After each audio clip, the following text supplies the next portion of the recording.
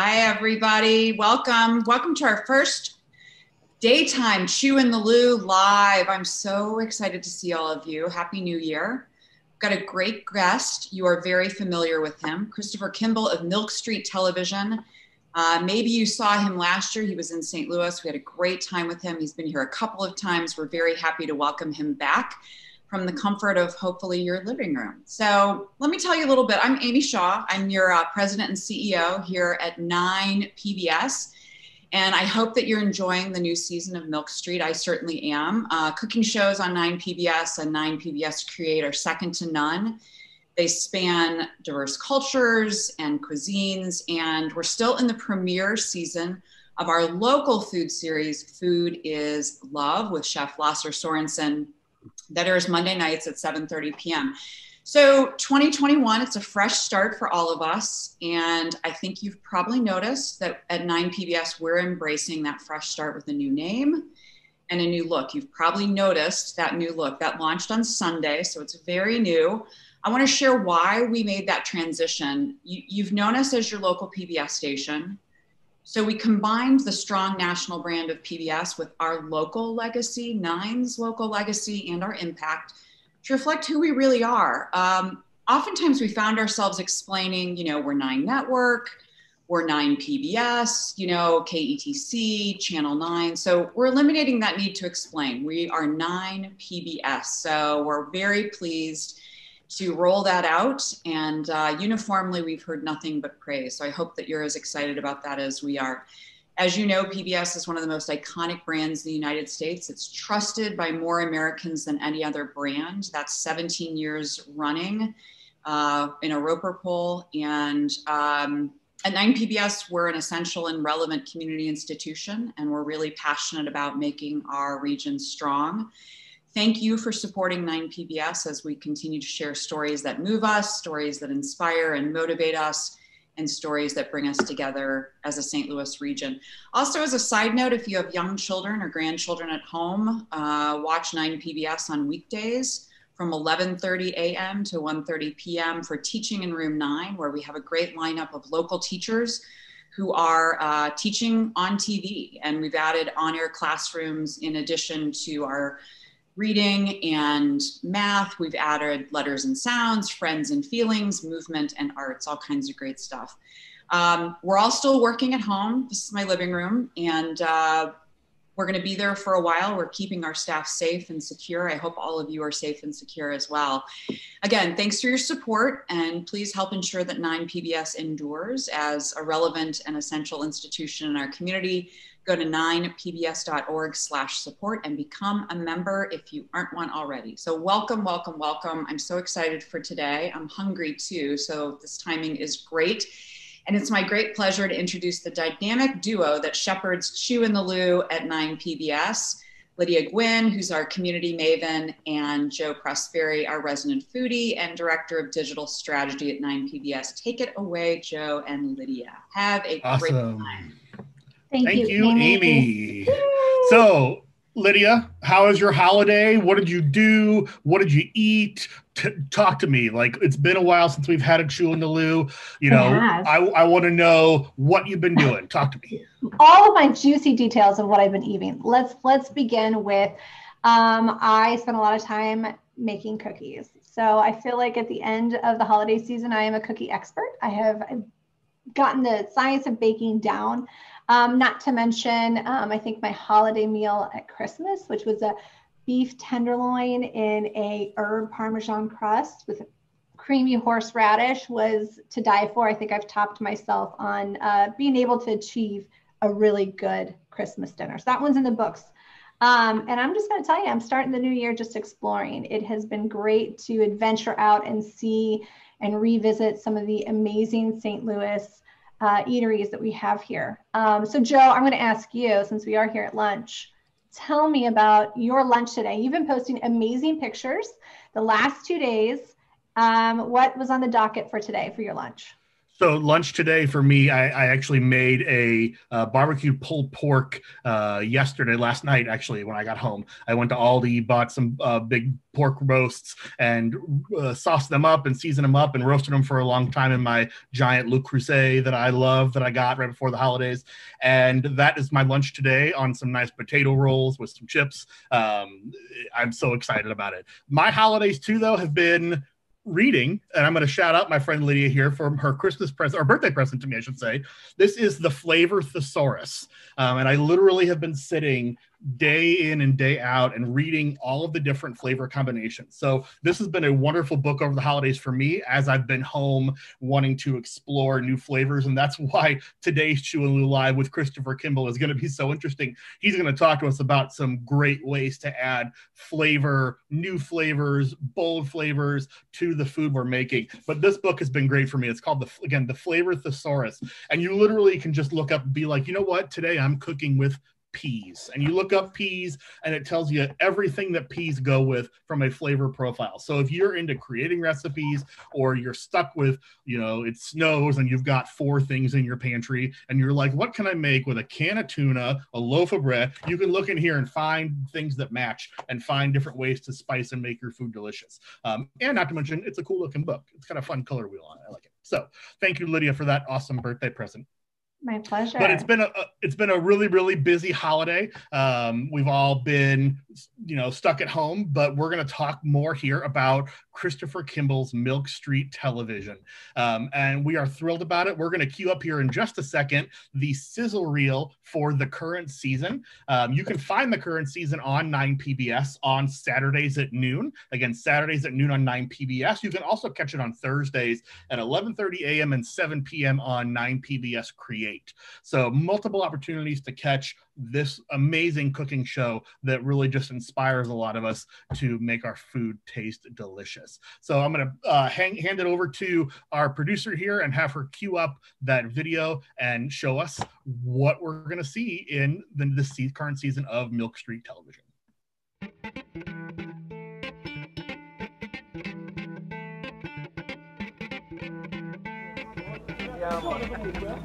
Time for lunch.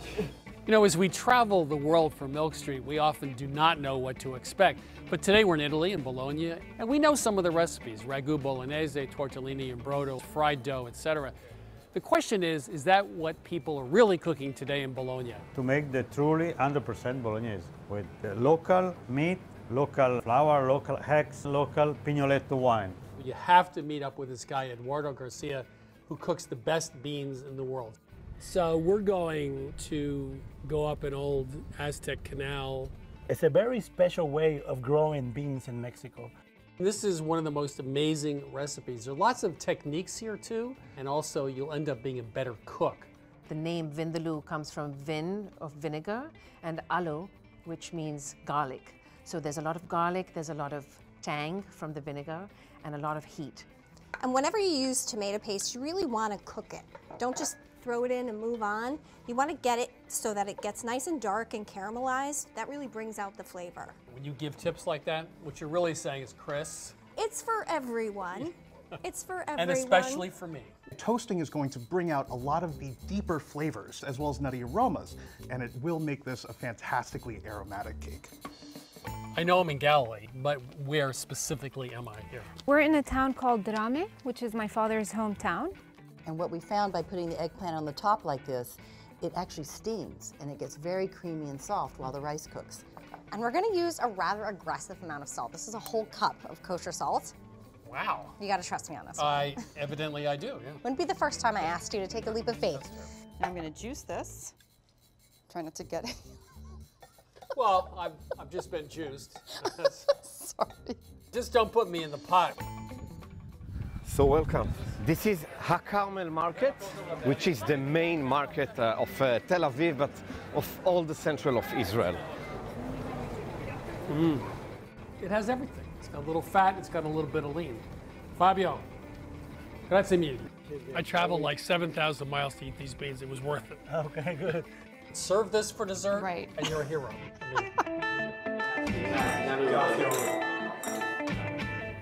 There are a lot of things that are easy that don't taste good.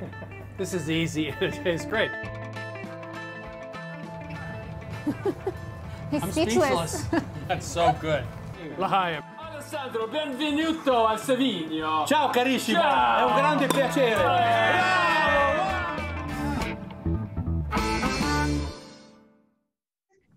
We just came back from that episode of the new season coming out. I'm really excited about it. I know we were just talking off screen of all the wonderful work that everyone's been doing, but just to take a brief moment, can I talk about how incredible your career has been? You spent the last 40 years in publication, not only producing wonderful content, not only through radio waves, but television. You have done numerous publications with magazines, tons of cookbooks. You have a new cookbook out, which I have been milling through and absolutely am in love with. But 40 years worth of amazing talent and information. And now you are here and we are going to mark, is this your first virtual event? Can we mark Well, that no, down? actually last fall with that book Cookish, I used to go out on the road and do bookstore events, of course, all over the country. So I did them virtually this year. Which, you know, the good news is I didn't have to get on a plane, right? The bad news is I kind of like being with people, you know, in person. But you know, we all adapted to it, and that's sort of where we are. Hopefully by next fall, you know, I can get back on a plane and go out and actually meet people, which would be fun. For sure. Well, thank you for welcoming us into you're in the office right now, right? On Milk Street? Yeah, we're in downtown Boston. Our entire kitchen crew's been here since late May, when it opened up. And I've been here. And so we have about a dozen people out of 45 who are in the office full time. And it's a big office, has very high ceilings. And so we have a lot of safety protocols, but it's been safe. And, you know, I just can't stand being in the basement of my house anymore. So I come to the office 5 days a week. Nice. Well, can you give us an inside look of the new season that's coming out, or some of the fun things you're working on? Yeah, the fun part for me is when I get to travel, of course. So I went to Israel for this season, the Galilee Valley, near the Sea of Galilee, with Reem Kassis, who wrote The Palestinian Table. That was fascinating. The food is just amazing. I came down to Tel Aviv, which is an hour and a half away, which is just a totally different world.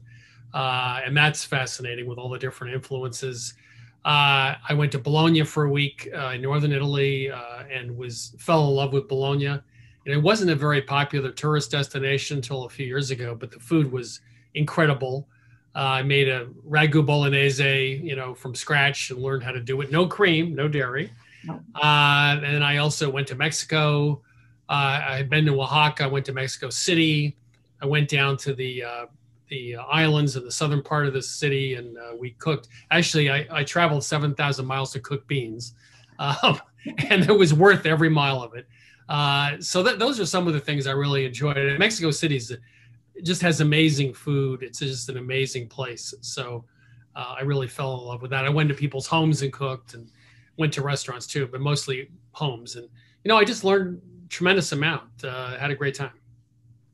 So how do you pick the locations? Do you just at the beginning of a season lay out a map and say, what am I thinking about eating today, and just point to places? Is there a thought process of why you pick where you go, why you pick, like, why 7,000 miles for beans? Did somebody tell you about it? Did you read about it? Like, what is the thought process that goes into kind of picking what you're gonna do? The beans came from Joe Yonan, who's the food editor of the Washington Post, a friend of mine.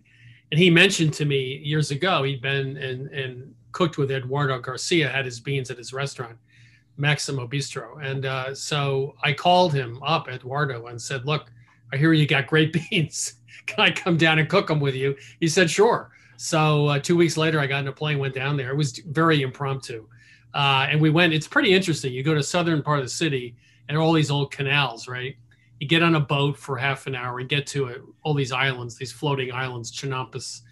And he had a little place there, you know, a little lean-to. And we cooked beans for a few hours over a wood fire and had these humongous bottles of beer, homemade blue tortillas that we cooked there. And it was fabulous. You know, it was just, and the beans, I make those beans once a month. They're just amazing. Yeah, I watched that in the clip, and I watched your face just like light up with delight that these beans, it was worth the 7,000-mile trek to eat. It was. I don't want to travel 7,000 miles to make a cheesecake, but I'll travel 7,000 miles to make beans. Yeah. I don't know if that's a pretty good cheesecake. I mean, yeah, it'd have to be a good cheesecake. Yeah. Fantastic. Well, so tell me about the beans. Well, not just the beans, but I think that the traveling is just, it's part of what makes Milk Street so incredible. I love reading your editor's notes where you talk about the Food Without Borders and just kind of really dive into really the food and the culture behind it and the history behind a lot of the things. And not just that, but the spices, which really gets me excited. So I'm excited to hear that you've been traveling and that's continuing to go with Milk Street. Well, you know, what's interesting to me is I think a lot of people view food around the world as exotic, you know, and I think the takeaway for me with all the travel is that it's just somebody else making dinner some other place in the world. So for them, it's not exotic. It's just what they eat, right?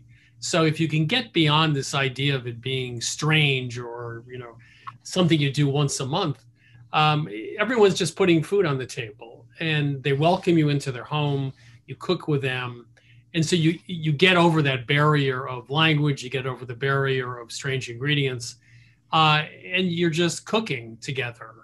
And that's really, for me, the heart of it is, as I said, it's not strange or exotic, it's just food. And it's their food, but it's kind of everybody's food.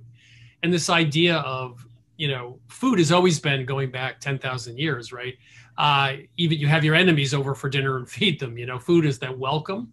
It's what we share. And so I get to sit at a lot of dinner tables with people, drinking all sorts of different things and eating different food. But, you know, there's the commonalities, the common ground. And that's what's you know, I've been at tables with, you know, 20 people just showed up at the last minute, or, you know, I cooked with a woman in Oaxaca who started crying because she was remembering her mother's version of the recipe. It's very personal, it's very intimate, but it's not weird, it's not strange. It's just food, which I think makes it so wonderful. Just food. I love that. Is what, when you're going through and so you've been to these places, you're eating these foods, what goes through your mind as you're thinking, okay, how do I translate this back to our show? You know, you obviously can't pick up the methods, every ingredient necessarily that they're maybe using in that location. How do you pick and choose? How do you edit it down really for an American audience on Milk Street Television and make it accessible so people don't feel like they have to go 7,000 miles for amazing beans, so that they can make them in their homes? Yeah, that's the tricky part. I mean, part of it when you travel is you know what you're going to do when you get there. You have a certain number of recipes you know you're going to get, but you get a whole bunch of other recipes. I was at a place in Mexico City early in the morning at a market. It was a restaurant in the back of the market, and this woman served us. The chef served us this corn cake. They make it in a blender. It's like a one bowl cake, and it was a mix between a cake and cornbread. It was amazing. I think it was one of our most popular recipes in the last year. And it wasn't on the list, you know, but I saw the cake. I talked to the baker. That was an easy thing to translate. Other things are harder, like making scallion pancakes in Taiwan, for example. So you really have to, first of all, you have to give credit to the person who taught you, right? And the second thing you have to do is provide the context to say, here's why they do it that way. Then you have to say, okay, you know, you don't have this particular spice. You don't have this particular piece of equipment. So we're going to have to do some adaptation. But in that process, you don't want to lose the heart and soul of the recipe. So the trick is to keep the fundamental concept intact, but translate it in a way where people can make it here. And I'd say in the last 4 years since I founded Milk Street, people's willingness to, you know, get another ingredient. You can get any ingredient in 24 hours now, right? It's easy to find. People are more willing to buy different spices. They're more willing to get pomegranate molasses, for example. And they're more willing to try new things. So I think what's happening, like music or architecture or fashion, there's a mashup now. And this idea of everybody having their own cuisine. Well, you go to Mexico City and you can get great Italian food. You know, you can go to Turkey and get, you know, great Chinese food. So everything's being mixed up together. And I think that's part of the fun of it. I was in Tel Aviv, and I went to the oldest hummus place, and this young kid was running it, and he had Mexican hummus, and he had falafel hummus, and he had Eastern European hummus with cabbage. So if you go to a place expecting the traditional thing, you're probably going to be disappointed, because like in New York or Boston or St. Louis or any other place, people are, they're playing with the food a little, and that's the story of food. It changes every day. Yeah. Oh, for sure. Well, before we talk about the spice clip, which I know that we were all talking about, we're going to have some spicy conversations today, but we wanted to ask those that are in the audience if there was any food out there that they would be willing to travel 7,000 miles for. And if so, leave it in the comments so we can see what the desire is for our audience that's out there. And then, you know what, Chris, would you like to introduce the clip that we have going on about the spices? Sure. Yeah, really the foundation of what we do really is our spices. The reason is you can get them, they're not expensive. And America and Northern Europe, was not on the spice road, the Silk Road. And therefore, we had black pepper, that was coming from Malaysia and other places, cinnamon, nutmeg, a few other things.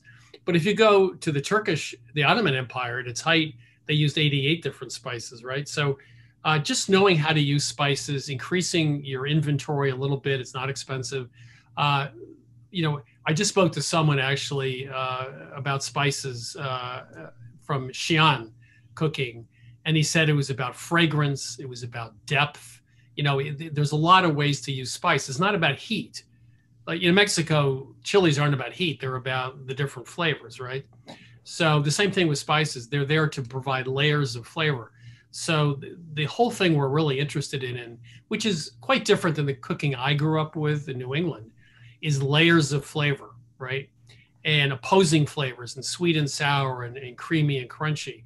And so spices are a really easy way, like in Indian cooking, for example. You might cook the spices in ghee at the beginning to sort of bring out their flavor. The use of spices multi-layered, and it's an incredible tool. Julia Child in Mastering the Art of French Cooking didn't use many spices. It's an amazing thing. I mean, great food, but not many spices. So spices and herbs are a tool everyone can use, and they're game changers. You can completely change a recipe by just using one or two spices in the right way. And then as you get better at it, you start combining them in different ways. So it's a lot of extra benefit for very little investment. For sure. Fantastic. Well, quick comment here. So we're getting some people commenting in. They would go to Vietnam. Someone wants to go get couscous in Morocco. And somebody said, no, I don't want to go anywhere. That's why we have Christopher Kimball. So shout out to our audience for those. Someone wants to go to France for beef bourguignon. Oh, making me hungry. Okay, so let's go ahead and cue up that spice clip and really kind of dive into the world of spice. At Milk Street, we've learned that you can quickly transform your cooking using spices. So here are some of our favorite tips and techniques for using them.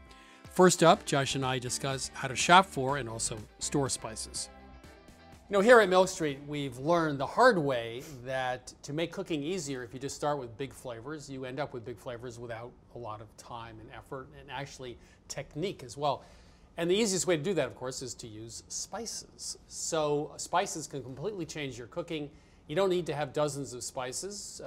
In Turkey, they might actually have dozens of spices. In Northern Europe, they might have 2 spices, and my mother had 1, which was cinnamon. But you can actually change your cooking by just using spices, individual spices, or blends. So the first question really is how to buy them. And so, very often I go into a store, there's a big vat of spices, or I go in the supermarket. So how do you buy spices? Well, whenever you're dealing with spices, you typically want to buy them whole, simply because they have less surface area and they're going to deteriorate at a slower rate. But on top of that, you'll also want to buy them in smaller amounts, so that way you're going to use all of them. I know people say 6 months or something. I just take the top off and smell it. And I've had spices, I brought some back from Morocco a few years ago, and after a couple of years, some of those were actually still really bright. So I don't think there's an actual time limit. I think it just depends on the spice, right? Yeah, there's really no one set rule for when a spice will expire. But the #1 way to tell, go ahead and toss some of those spices into a dry pan and toast them up. If they become super aromatic, they're good to go, even if you've held on to them for a year. And if they don't, dump them. In the next clip, Josh demonstrates an easy technique, blooming. Now, we like to bloom spices in butter or oil instead of toasting them dry. And this is when you want the fat to help carry the flavor of the spice evenly throughout a dish. We also do this when we're looking to add body to a lean dish, like lentil soup, and also add a final burst of flavor all in one step. Blooming is when you heat spices in a hot fat, be it butter, ghee, or oil. The flavor changes in 2 different ways. Firstly, there are a lot of the aromas and flavors in the spices that are fat soluble. So as soon as they come in contact with that oil, they'll release those flavors and aromas and really infuse the entire fat with the flavor of the spice. Secondly, the heat from the oil activates a number of chemical reactions, which change the flavors and create new flavor compounds. We love to do this as a finishing touch for our Turkish red lentil soup, and all it takes are 2 ingredients and 2 minutes. First things first, we'll add in olive oil to a cool pan, and we'll bring that up to temperature over medium heat. And we'll swirl that olive oil in the pan just to coat the interior, and to that we will then add in Aleppo pepper.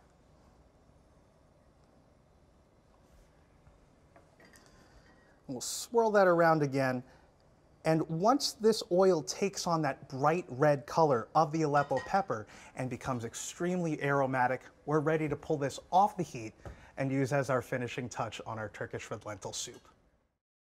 In season 4 of Milk Street Television, I traveled to the Galilee Valley and cooked with Reem Kassis. She's the author of The Palestinian Table. She showed me how her family makes spice blends and also uses them for easy weeknight meals. What are we cooking today? So we're cooking chicken and potato bake. Very simple. It's spiced with allspice, olive oil, my mother's 9 spice mixture. You know, the idea of a tray bake is something I heard just recently, about a year ago, from Nigella Lawson. But I guess it's not really an English thing because we're here in a Palestinian kitchen and you're doing tray bakes. We call it siniye or sawani, plural. It just literally means tray.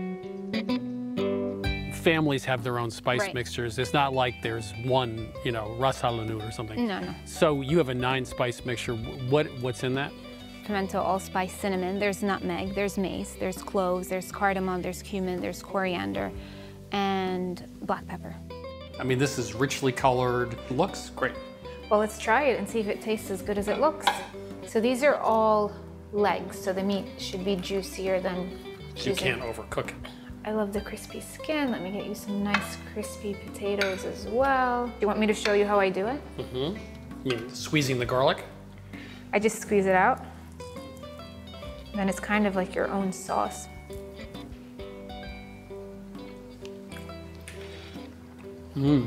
Great flavor.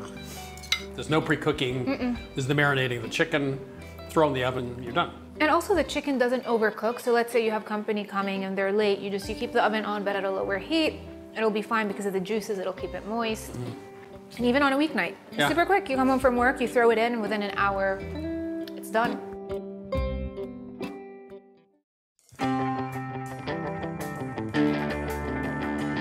You know, years ago, I swore I would never do baked chicken parts again. But every time I swear off something, I ended up doing it anyway.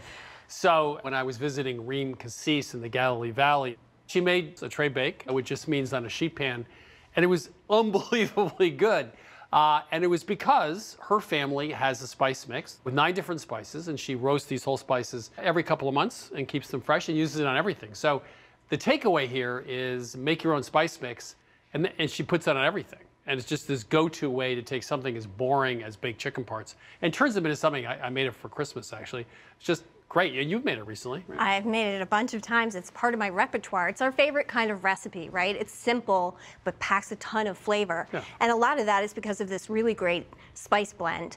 And that's what we're gonna make here. So we have 9 Beautiful. 9, count them. Yeah. They're beautiful spices. We're using whole spices that we're going to toast and then grind ourselves. That's the best way to get a lot of flavor out of your spices. We have allspice, we have black pepper, cardamom pods, we have coriander, cinnamon sticks that we broke in half, cumin seed, some cloves, nutmeg. It's a piece of nutmeg that's just kind of cut in half. And then we have blades of mace. And this is something that's kind of unusual. You don't see it very often. Typically we find ground mace, so if you can't find blades of mace, you can just add ground mace to your spice blend after it's already ground up. So I'm gonna put these in a cool skillet. And we do that when we toast spices so that we don't overcook them and burn them. So I'm just gonna drop all these guys in here. Well, you want to just say a word about why we're starting with whole spices? So we're using whole spices here. We are allowed to toast them in the pan. We get a lot of flavor out of it. We're gonna grind them ourselves. And then you can keep this spice blend for up to 3 months. We're gonna make probably about a cup of this. Whole spices that you toast and turn into ground spices is about 20 times better than buying ground spices at the supermarket. Yes. Yeah. All right, so I'm just gonna turn this on over low to medium heat. Again, we don't want these spices to burn. So we're gonna toast these really just until we can smell them. And then you wanna immediately take them out of the pan and let them cool. We wanna make sure that they're cool before we put them in the grinder. Some of the steam that comes off that can affect its texture and flavor. So I have all those spices that we toasted. They cooled. They're in this spice grinder. We're gonna grind them up.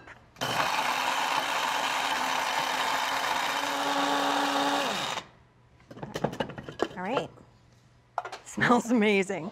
Wow. It's so different than if you just put a bunch of ground spices in a bowl. Wouldn't have this amazing smell to it. So look at this meal on a sheet tray. It looks beautiful, am I right? And you did not lie, because the garlic is not over roasted. It's beautifully browned right there in its little safe haven. Yeah. So I'm gonna take the chicken and the potatoes off. The skin is actually really nice and brown. You can still smell all of those spices. Well, this is sort of like spatchcocking a chicken, right? I mean, you're cooking it in one layer, so the white and dark meat, Yeah, you don't have to worry about. So as I said, we're gonna make a really great simple pan sauce right here on the sheet tray. Oh, this is juicy. Oh, this is like when I first had it with Reem Cassis. I was going like, baked chicken parts. I didn't quite get it. And then I took a taste. It was like, it was just amazing. And I've made this dish many times. So it's a little ode to homemade spice mixes. Exactly. Right?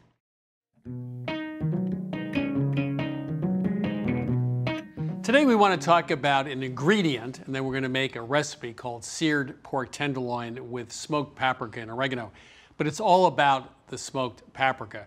So this is pimentón de la vera. This comes from Spain, of course, in between Madrid and Portugal in a valley. And it's very different than, let's say, Hungarian paprika. That are dried peppers, dried with fans and in heaters. This is an area that's actually fairly rainy. So they do this over a wood fire. They don't do sun-dried. And they do it for a week to 2 weeks. So it's a very slow process. They don't want the heat to get over 120 degrees because that'll cook the peppers. So if you smell this, it's very, very, very smoky. It's a totally different product. And it's one of those things that they would use on any dish. Migas, which is the scrambled eggs with the ham, just put it on top of almost anything. So it's one of those game changer ingredients that requires very little work, but just adds a ton of flavor. So we'll start with some olive oil. We have dried oregano. We have the pimentón de la vera, which is the smoked paprika, and a little bit of sugar. Now, in lots of cultures, even here at Milk Street, a lot of recipes start by toasting spices in oil or dry toasting them in a skillet. Smoked paprika, pimentón, has so much flavor and so much smokiness, you don't really do that. So we'll be brushing this on right at the end of cooking. We're not going to start by brushing this on the meat at the beginning.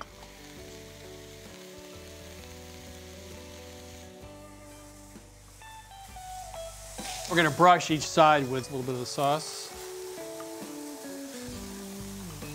You can really smell that smoked paprika. Comes right off the pan.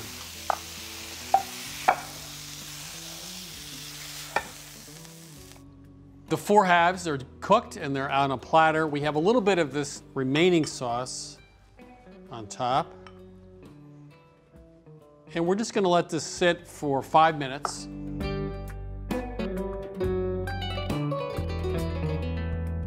So now it's rested. We have a little bit of fresh oregano.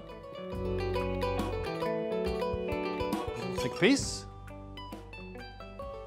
So that looks great. It's a nice thin piece of pork tenderloin, not overcooked. You know, it's amazing how just a small amount of smoked paprika just flavors an entire dish. It's delicious. So this is a great example of what we love best here at Milk Street. Take a sort of plain thing like pork tenderloin. It cooks very quickly, but that smoked paprika, which is really the essential ingredient here, just adds so much flavor. So you transform something common into something extraordinary with just essentially one ingredient. So seared pork tenderloin with smoked paprika and fresh oregano. It's a great Tuesday night dinner or any night of the week. I hope you've learned a few new tips that will change the way you cook. Now you can get to work in your own kitchens and improve just about anything with the use of spices. Thanks so much for joining us.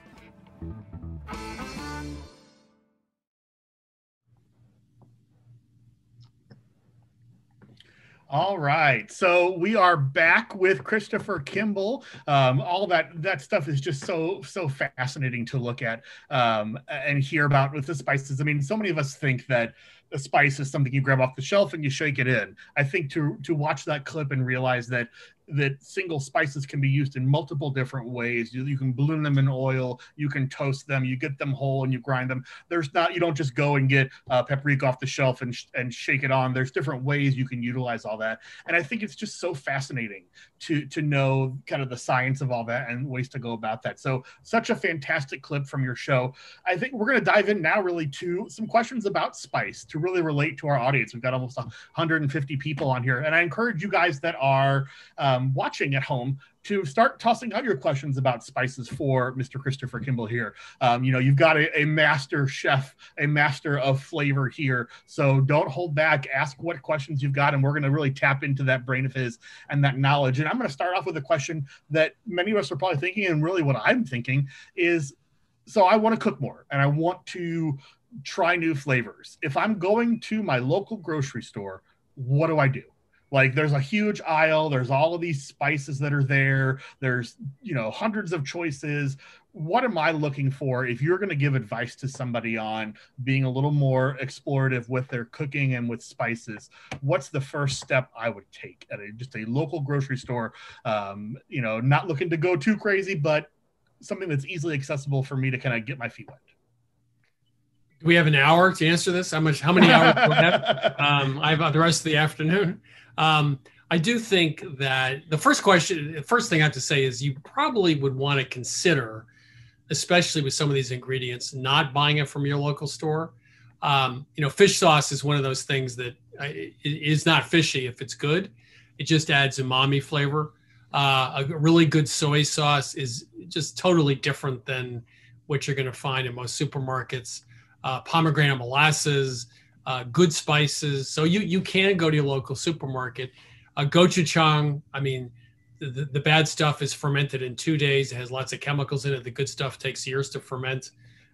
Some of it's 10 years old.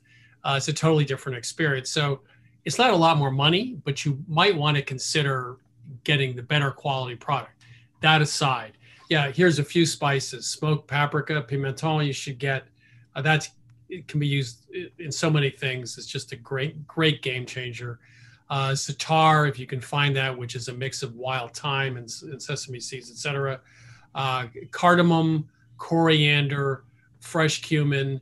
Buy seeds if you can, whole spices, and you toast them at a skillet for a couple of minutes until they start to become aromatic.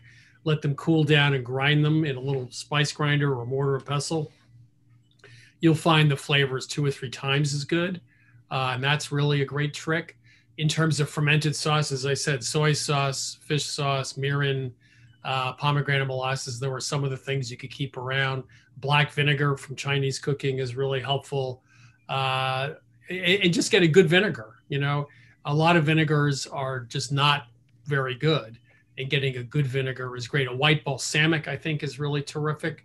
I use actually it's based on sour calamansi vinegar. It's sour orange. We actually sell it in our store, but if you can find that you can make a salad dressing with that and everyone thinks you're a genius, so that's easy to do. And getting some chili pastes, are really helpful, keeping a few of those around. Harissa is a chili vinegar tomato paste from North Africa. That's great. So I'd say if you targeted maybe 12 items, 4 spices, 4 fermented sauces, 4 chilies and pastes, maybe you're going to spend $70 or something. I don't know, $100, but that would be a good beginning. So let's talk real quick. You threw out a lot, but a lot of those are centralized in certain cuisines. So maybe if we're being adventurous with buying more spices, is there a certain cuisine you would say, I would start with Indian or Mediterranean, which is a great avenue to start looking at if we're looking at cookbooks or looking at cuisines to look? Well, first of all, I think the mistake sometimes is people think cumin from India, for example, is also all over the Middle East, or pomegranate molasses can be used in any beef stew. So the trick is you can take ingredients from a particular cuisine, lemongrass, whatever you want, and use it in a variety of applications. That's the first.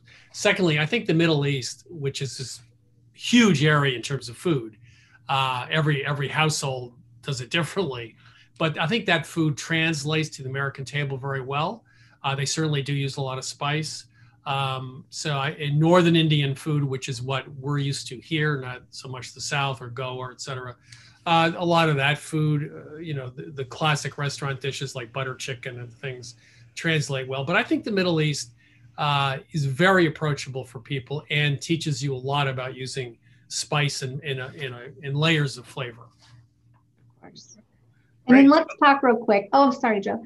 I've had some friends, we've had some conversations on Chew in the Loo about people having to cut salt out, and that a good substitute for cutting salt is to substitute more spice to get that flavor. Is there any recommendations on like good go-tos to try to help balance out sort of the lack of salt? Yeah, it doesn't work. Salt, I'm sorry. Salt and pepper, I've always said they should get a divorce because pepper's a spice. Salt's not a spice, salt's salt. Yeah. And enhances flavor. So if you don't have salt, yeah, you could use, vinegar, you could use ginger, you could use spices, you could do all those things. And if you absolutely can't use salt, that's fine. I would point out that 95% of our salt consumption does not come from home cooking. It comes from prepared foods, it comes from supermarket ingredients, it comes from restaurant food. So you're really not getting that much salt if you think about it. If you make a soup for 8 people and you have 2 teaspoons of salt in it or whatever it is, you're really not getting that much proportion. So I would check with your doctor to make sure that, whether actually a typical home cooked meal, you're actually getting that much, If you can't get any, again, you're going to have to go down that the road of all those big flavors. But chili pastes obviously have salt in them, so you'll have to avoid those. But salt is one of those things that it's pretty hard to, you can't really substitute for it. Right. You can work around it with big flavors, but so salt gives you that foundation under everything, just enhances everything. It's like MSG, right? MSG, which is used by cooks all over the world, by the way, and they think it's just fine. It's a flavor enhancer. So. You are the second chef that we have had on a Chew in the Loo live that has told us that about MSG. Yeah. So it's a good. Well, it's not in most places in the world. MSG is not, it's not a joke. It's not like some horrible chemical. They just use it in their cooking, and it does enhance flavor. Now, in those little cubes. I was in Dakar in Senegal a couple of years ago, and in the market they have people who just sell like 10 different kinds of these. And while they're making, a lot of their dishes, like tiboutienne, which is, a sort of smoked seafood stew, they'll just throw a couple of those in. And it's just, that just is how they cook. Fantastic. Yeah, Qui Tran, who is the owner and chef at My Lee and Noodle House here in St. Louis gave us a really great talk about using MSG and those umami flavors and the role that it plays in your cooking. So that's fantastic stuff. So you had mentioned that going to the grocery store is probably not the best place to get your spices. How do you recommend acquiring them? Do you buy them in bulk? Do you buy them in small amounts? Do you go to a specialty food store, a spice store? Like, if you're gathering these things, talk to us about what that shopping looks like now that you've named some of the actual spices and flavors to use. How do we take them? Do we store them in the cabinet? How do we take care of those spices? First of all, I did buy spices in bulk years ago. And 3 years later, I still had bulk spices. So that's a really terrible idea. You want to buy really small quantities. Now, certain things like cumin you use more often, right, than other things. But you want to have fairly small quantities. I would go to a place online you trust and does a good job of that. I will say, though, years ago I was in Morocco, and I was south of the Atlas Mountains. It's desert. And the spices were just amazing. And I brought them back, and 2 years later, they were still vibrant. So I'm not sure about the 6-month rule. I think the rule is take the top off, smell it. If it still has a great flavor, odor, aroma to it, then it's fine. But a small quantities at a time and purchase from a good source. It doesn't mean you can't get decent spices in a supermarket. Some supermarkets probably have good spices now. But the trick is just to smell it. I mean, if you have a bottle of cumin and you open the top and it doesn't blow your head off, then it's not good cumin. It's got to have a real depth of flavor. And as I said, buying whole spices will last longer than ground. And you just heat them up for a couple minutes in a skillet, cool them, and then grind them. Even an old spice or mediocre spice will be much better that way. Now, if memory serves me correct, your Milk Street online, you have curated an incredible pantry store for people to be able to purchase a lot of these great things that you've mentioned, along with some other great ones. That calamansi vinegar is amazing. I bought it from my friend that's Filipino, and she lost her mind. It's incredible, the flavor in it. So a lot of the things that you're talking about, you've already curated in Milk Street, correct?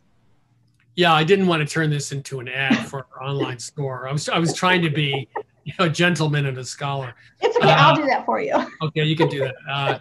Well, the reason is when we travel, we come across ingredients or tools and stuff, and we say, well, why don't we? A lot of people don't have access to the U.S. market, right? Because they don't produce that much. I have a guy in Lebanon. I was there a couple of years ago, and this olive oil was, yellow and cloudy and free. It didn't have that bite. And we went through about a quart of it in one day. And I said, "Where'd you get it?" And he told me. And so we get that olive oil. And the guy only, has so many olive trees.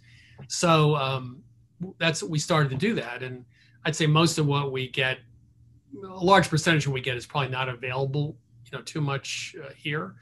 So and there's so many small mom and pop folks. There's a woman who makes these great sauces from Africa, the Cambodian black pepper and those spices.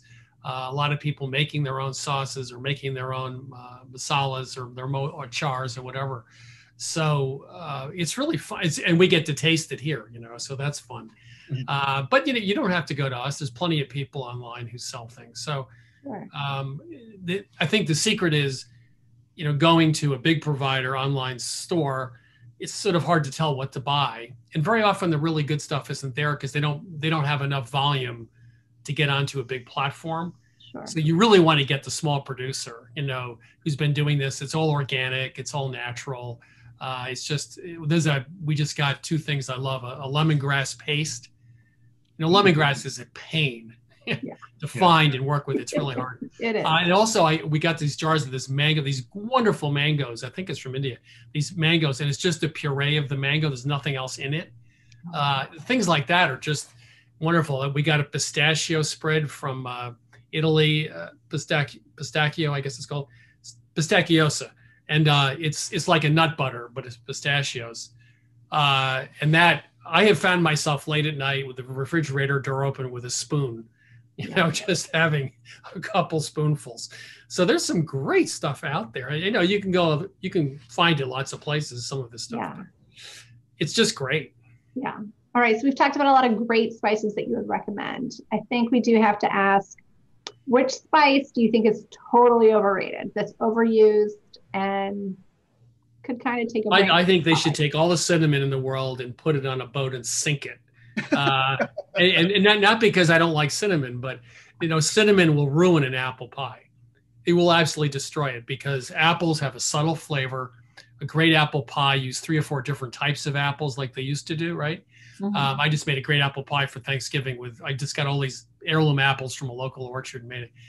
And I didn't put any spice in it, not too much sugar.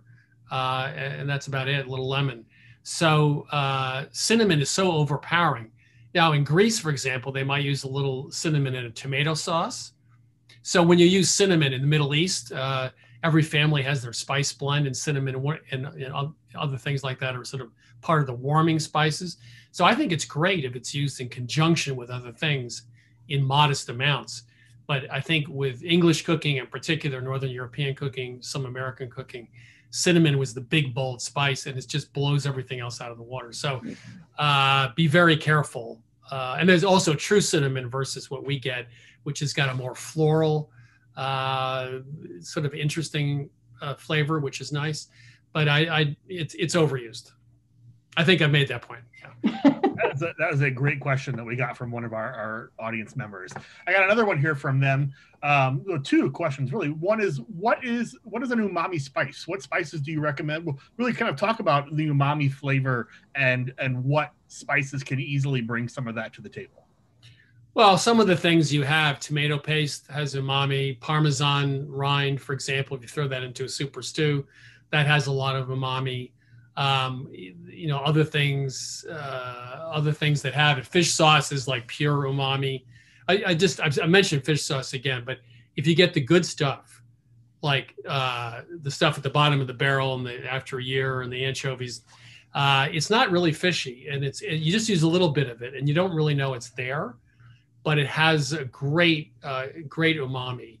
So that's also, and sometimes if I'm making a stew, for example, I'll take a couple of anchovies, from a jar or can and throw them into the oil. They dissolve into the oil, and then I saute the onions. You don't notice a fishy taste, but it just adds a lot of umami flavor. I will say, though, that I think fermented and umami are often overdone. Some cuisines are, like in the Ukraine, there's a ton of fermented food. In South Korea, there's a ton of fermented food. I think I like a little more balance sometimes. So you can have too much. I mean, like you mentioned, beef bourguignon. Beef bourguignon is, an umami bomb. It's 5 pounds of meat, and it's got this and that, and you brown the meat. I mean, I think in a lot of cuisines, meat is a flavoring. It's not the main thing, right? Yeah. So I think having a nice mix of things, and umami is balanced by something else, is really an interesting way to go. I love that. Okay. A second question we got from someone is talk about maybe what good things go into a good harissa. That's a good question. Originally you'd have the peppers.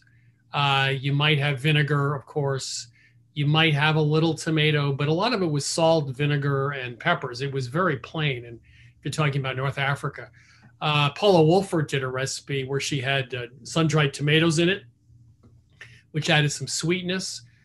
And you can get some of the ones I've gotten hold of also have like apricot harissa, or they have smoked. They have different flavors. I find the best harissas have a little bit of sweetness. So that apricot harissa, the sun-dried tomatoes, I like something to offset the heat and the strength of the chili rather than just full blast heat in vinegar. I like that offsetting sweetness with a tomato. So I like the balance. So that would be my favorite. So we've talked about harissa, we've talked about some lemongrass paste, and I think it's kind of, can we talk about storage of those? Like how to prolong the life of them? Would you recommend freezing or refrigerating any spices? Spices don't. If they're whole spices, just keep them in a jar in a cool dark space, as they say. You don't have to freeze them. Grains and flours. I have a whole refrigerator in my basement that's basically grains and flour storage. Like whole wheat flour will go bad in a few months, so that you do have to keep there. And the paste keep a long time in the fridge. There's really no problem. The only thing you do have to worry about, as I said, are grains and flours. Those are the things that tend to go bad the quickest. So real quick, and I'm shamefully going to also talk about, like we've talked about how spices, and sometimes we assume them to be umami or savory, but sometimes we don't. We need to think about the other end of it where we talk about sweet. And I have been blown away by the sugar mixtures that you guys have put together, the coffee sugars, and I've used them in my cuisine too, but I never would have thought like chipotle chilies and chocolate and vanilla and sugar. Are there spices that you would recommend that go better on the sweet side than maybe on the savory? Well, in the Middle East, if you get coffee, they put cardamom in it. They brew it with cardamom. And we actually developed a flavor based on that. So that's typical. Mexican hot chocolate, has chili in it, of course. And so you can do that as with sugar for coffee as well. I think the secret is in most places in the world, they combine sweet and savory, right? So main courses tend to have something sweet in it. And so whether it's that dried fruit or it's actually something sweet like honey, they balance savory and sweet nicely. And the reverse is true, that in desserts, you might add something bitter or you might add something savory. For example, rye flour is often used now. I was at a bakery in East London a couple of years ago, and she made a lot of her baked goods with rye flour because it's slightly bitter. We make a chocolate chip cookie here that uses some rye flour.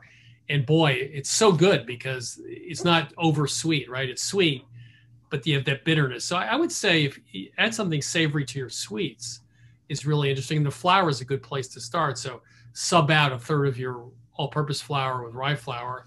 And that makes a big difference. That's really a good trick. Oh, that's good. Well, we're getting close to time, but I got one last question, which is, what is the last thing that you ate that surprised you? The last thing I ate that surprised me, well, two things. We've been making chocolate cake every day from a bakery, back in the day, bakery in Savannah. And it has quite a lot of sugar in it, but it's a full tilt American chocolate cake. And I looked at the recipe and I didn't see anything at first that surprised me, but it's just the right mix of ingredients and it is terrific. I just had some potatoes from Portugal we were working on, and they braised the potatoes on top of the stove with wine and some herbs and some spices. And that was a totally different take. It was braised potatoes, but there were liquid sauce around them. And that was really tremendous as well. So I think that those are the ends of the spectrum. I got potatoes on one hand and this massive piece of chocolate cake, which right after this session, I get to test again. I get to say every day, that chocolate cake was pretty good, but we should make it again tomorrow. That's a rough day at the office. No one has any sympathy for me in my job. Absolutely not. Well, before you go, we have one last thing to announce to our audience. So Christopher Kimball and Milk Street Television have been very generous to us here at Chula in the Lou and 9 PBS. They have given us a whole bunch of coupon codes for free cooking classes, virtual cooking classes from Milk Street Television and their studios. They offer them online. There's one every couple of days on all sorts of really great topics.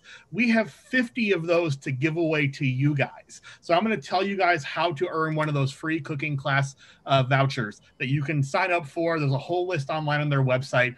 And there's going to be 2 ways for you to do that. So we're going to give 10 of them away to the first 10 people that go onto the Chula in the Lou Facebook group and take a picture of, thank you, Lydia, for showing it, take a picture of their favorite spice from their spice cabinet and share a picture of that with an explanation of what it is and how you use it with the Chula in the Lou group. Now, Joe, I think that we need to make sure that we're clarifying that like black pepper doesn't count, guys. Let's get adventurous with these spices.